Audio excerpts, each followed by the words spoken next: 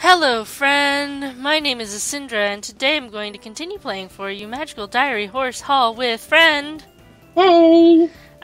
So last time, Friend was standing at the booth for the fundraiser, and because she doesn't have a watch or the self-preservation to check with the teacher, almost passed out into the booth of candles. Yay. Good job, Friend. As long as they're not lit, I think it's fine. Yeah, really. That would be a nightmare. That would be a nightmare.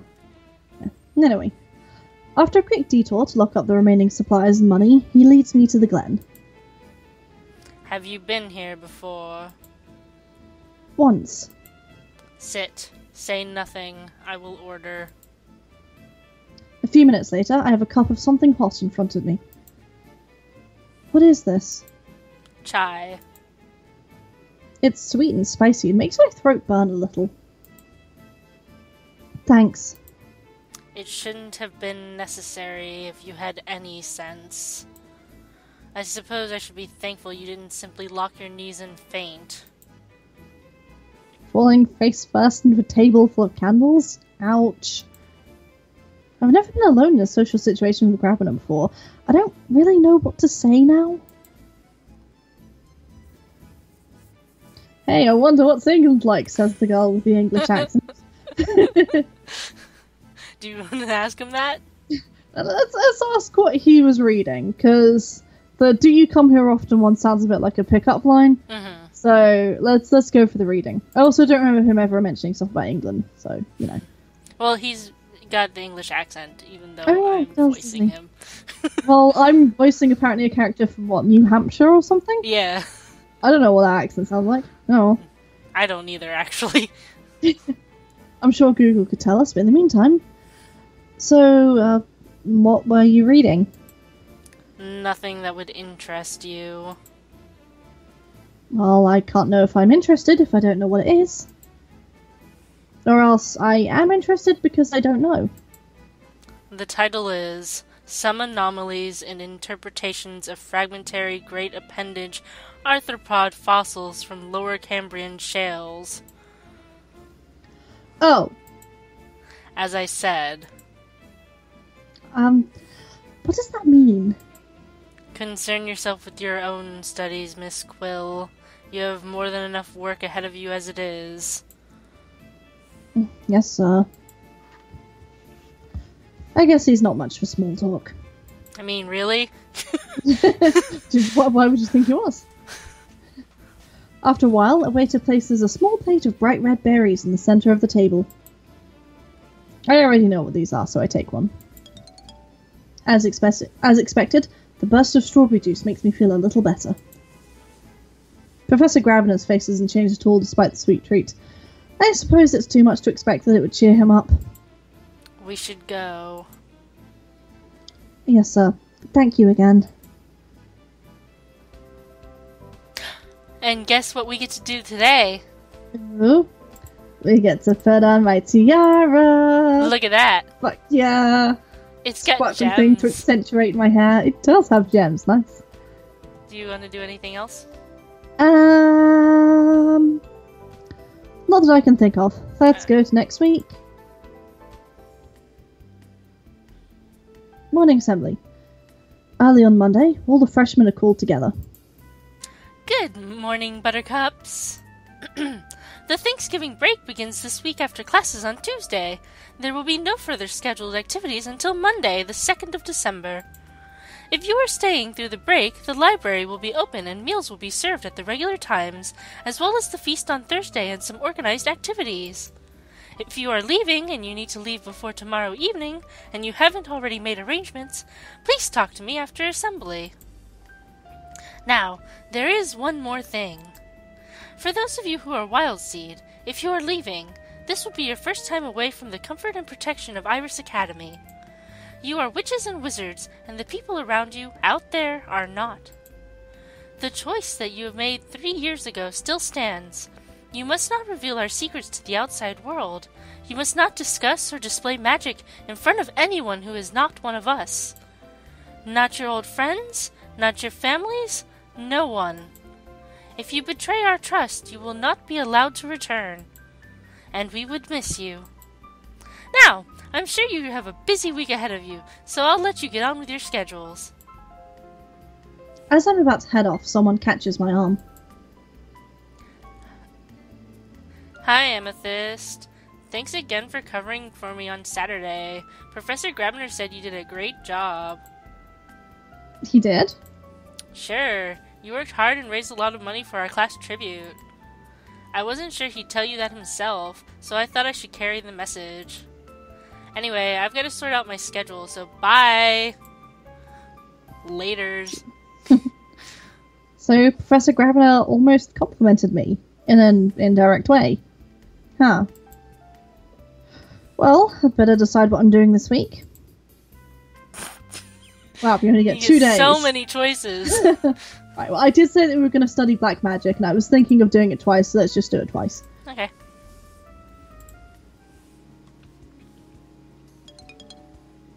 Yay!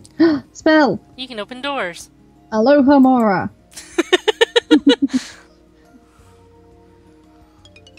He failed.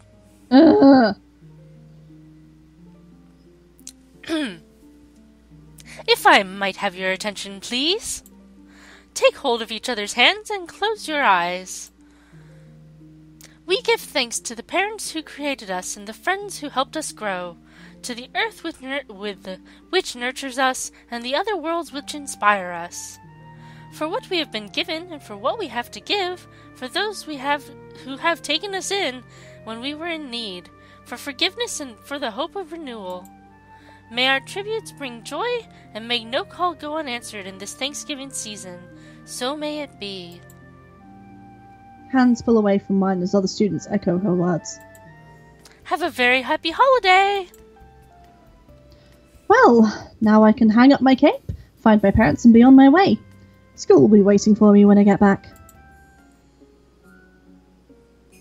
On vacation. It's just like a week of vacation. Wow. We could have literally got so much stress. I did not need to, sleep or anything. Oh well. I arrived back at school for my vacation, feeling slightly disoriented. It was nice to see my family again, but in some ways, they feel like strangers. And all my old friends, they've all moved on. I know those feels. Back to my room then. Hey Amethyst, you're back!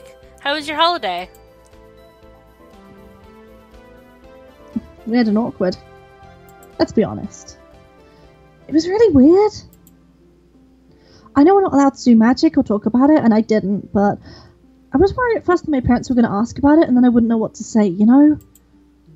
But then they didn't ask anything. I mean, they asked how my classes were, and if I liked my teachers and things like that, but nothing about wands or witches or spells, not even hints. It's like they've completely forgotten. They probably have. What? Well, it's all part of the same thing, you know? Outsiders aren't allowed to know about magic. What if your parents went around telling everyone their daughter was a witch? But they know I was going to school for magic. They saw me in my robes. I don't know how it works. I just know that Wild Seed parents are kind of encouraged to forget about it after school starts. Is that why my family didn't come for me? They forgot me? It's not supposed to make them forget about you. It's just to forget that you're a witch. It's easier this way, isn't it? To keep it a secret? Like you said, if they knew, they'd ask. Well, people still ask about school, and everything I tell them I just have to make it up, or change the details so it doesn't sound magical, and then I have to remember what I said. Yeah, some people can't handle that. That's why some Wild Seed kids just stop going home, and some of them go home and never come back. But you came back, and we're glad to see you, right? Yeah. It looks like Ellen's not entirely sure what to think of this development either. My old classmates kept all kinds of secrets from their parents. Who they were dating, where they went at night, what they had and hadn't done. Is this the normal way for things to be? Is this just part of growing up? Well, I won't be seeing my parents again until Christmas anyway. For now, it's back to school.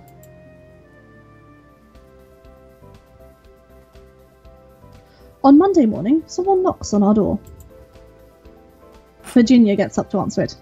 I saw that animation. Good morning. Here are your exam schedules for the day. She returns, holding a piece of paper. Exams today? But we haven't had any time to prepare. Well, it has been a while since the last exam. We've had it all the time. That's not the same. No, but we'll do our best, right? So, I have an exam after class today. What else should I do for this week? I have no idea what the exam's gonna be about. I don't remember either. We'll find out. I'll be able to tell you after. Yeah. Just trying to think. I should probably do either red or green or white to see if I can get that up above 20. Because then that should give me a couple spells, right? I don't know. Do you want to do... Yeah, let's do that. Red and green and white. And then... let's do another black and another red. Good luck, me. Yay. Yay. I got a spell. Fuck yeah. You can cut somebody. Shank a bitch. Stab. So, here I am. I wonder what this exam will be about. Here we go.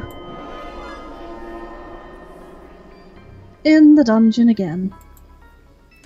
The exit to this dungeon has been hidden. You cannot teleport out of the level. You must use your magic wisely to find your way out before you run out of energy. You may choose to surrender at any time, and you will be retrieved from the dungeon safely. However, you will fail your exam and receive demerits. Good luck. Hang on, let me save it. Saved coming time. Well, it's exam 3, right? Exam. I wanted to write detention for like 3 seconds there. It's not another detention. Like, it's not right. So, the goal for this one is to find the exit, right? Okay. So that sounds about right. What should we only see this section of thing. What should we do? Let's go east. Okay. Or turn east and then go forward. Wander around is a good solution. Yes, let's wander. Continue going east? Yeah, let's keep going forward.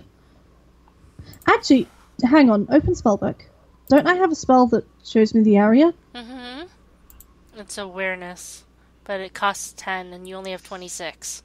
And you can just walk around, so. Yeah, let's just walk around. I'll do. Close spellbook.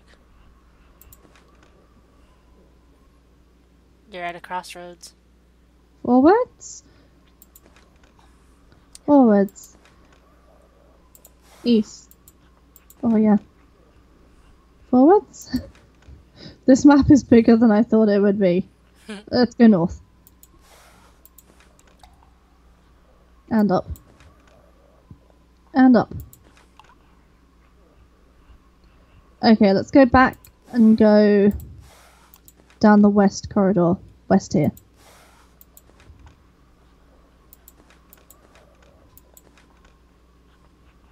And south.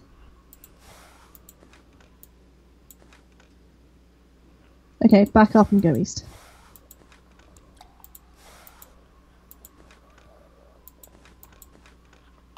I think there's only one path left, which is... oh, yeah. Yeah. So, this area is entirely closed off, is what we have discerned. Doesn't look like there was anything around. Mm-hmm. So, what you can do is you can cast a breeze, which would probably give you a sense of if there's like an exit, because it'll you'll be able to feel the breeze actually moving but yeah. I'm not entirely sure if it does that. Push object's useless. Slash is useless. Spark is useless. Warm is useless. You could cast darkness, but I don't see why you would do that. Farsight would let you look at things that are far away that you already know, so that's kind of useless. Yeah, it's useless. Light is Lumos. Silencing, there's nobody to silence. True sight allows you to see through illusions, which means that you'd be able to see if a wall was fake. You have nothing to far speak to. Boost strength, I mean, you could run at a wall. Strong. No. If you're really, really clever. Diagnosis is for living things. Heal and track scent might have worked, but I think we've already passed through all of the area, so it would only tell you if you'd been there. Detect charm would work. Track scent might be too late to use, because otherwise I was thinking if someone else has been there, then I'd be able to smell them. As creepy as that sounds. I think your best bet would be either breeze or true sight on random walls.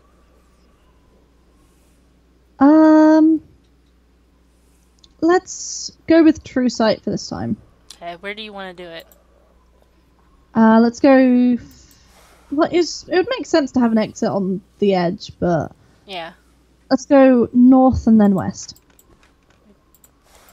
That'll do. Hang on, can we go back a bit? Yep. Spin around. One more. Oh.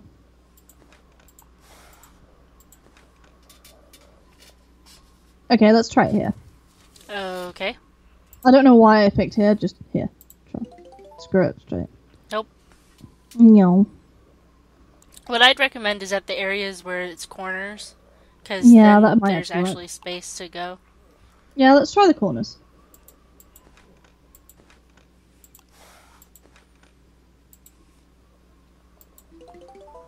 Nothing here.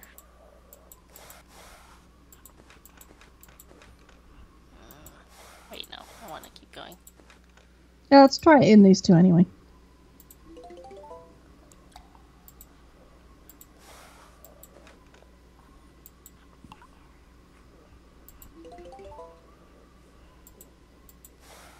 And if we run out of magic, then we can always go back.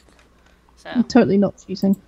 I mean, do you want to fail your exam and get detention? No. I don't want to get detention again. Detention sucks. You get to spend time with Donald. You don't like Donald? He's alright, just... Spin around.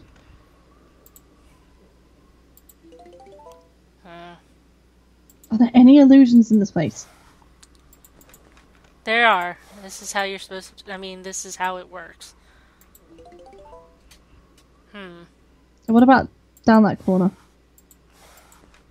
Like... We haven't been at the north bit. No, back.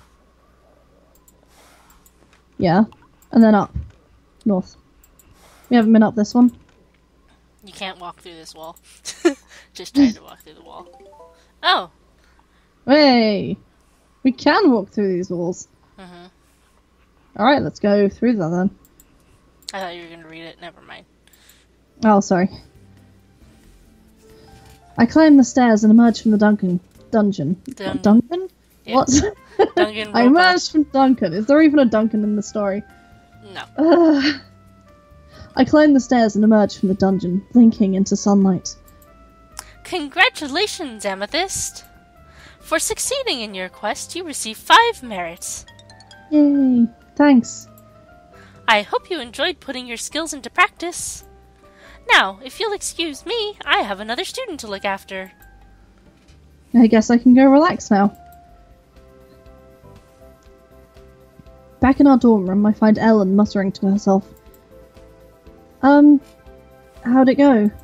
Didn't. You didn't take the exam? That's what he said. I don't understand. Were you in the dungeon or not? I was in the dungeon. I found the way out. I just didn't use magic. How did you do that? I analyzed the layout to decide which walls were most likely structurally to be false, and checked them for inconsistencies until I found 2 walls that were identical. I was sure one was an illusion, but they still felt solid, so I decided my mind was being fooled into stopping my hand and making me think I felt something. So I jumped at the wall so I would hit it mid-air, and my mind wouldn't be able to pull me back, and it worked. But I didn't cast any spells, so he said it didn't count, and he wouldn't give me any merits for it. Oh. Ellen's a scientist. Yeah, that's not fair. It is a magic exam, but it's not fair. Well, that's not fair. They always say it doesn't matter how we solve the challenges, as long as we solve them, right? Yeah. It's a trick. That's a nasty trick. Wonder how many people they catch for not telling us the real rules. Yeah, you're right. It's not fair. They're doing it wrong. She stomps out of the room. Where is she going? I follow in Ellen's wake as she steams up through the halls. Professor Grabner, sir! I beg your pardon? Your testing procedure is unbalanced and unfair. Take it up with the headmistress. I have no time for this. No, you listen to me. It's important. She's yelling at Grabner? I can feel the fascinated crowds hovering around to watch the show. Would you be willing to accept detention in exchange for my listening to your little diatribe? Yes. I see. Carry on. You tell us that we're supposed to be creative, but you discourage creative solutions. You tell us that we're supposed to think our way out of challenges, but you don't teach us to think. All we've learned since we've been here is spells. No history, no literature, no guidance on what is and isn't accepted behavior, and then you punish us anyway. You tell us how to experiment, but you don't tell us how to do it safely. You don't give us the tools to measure our progress, and you make fun of science for doing what you can't. It's wrong. Have you finished? Yes. Very well. I will see you on Saturday for your detention, Miss Middleton. He swirls his cape around him and walks away. Ah! I think I'm going to quietly sneak back to the room.